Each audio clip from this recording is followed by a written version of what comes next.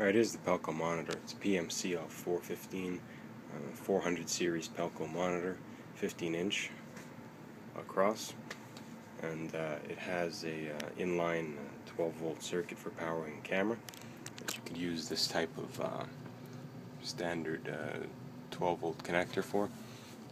And when it's off, the Pelco badge is orange, and then when we turn it on, it goes blue.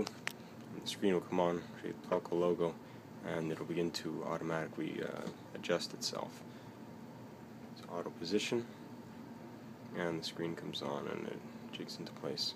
Here you have all of your buttons for your controls and adjustments for color and picture setting and whatnot. Now I have VGA feeding through this DVR into the monitor.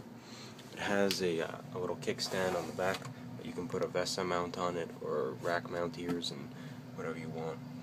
The 400 series is the more advanced series of monitors that they make. We've got more features and plugs and whatnot. We have USB, there's speakers in this, and all kinds of fun stuff. It's a very nice monitor. And that's it. If you have any questions, let me know.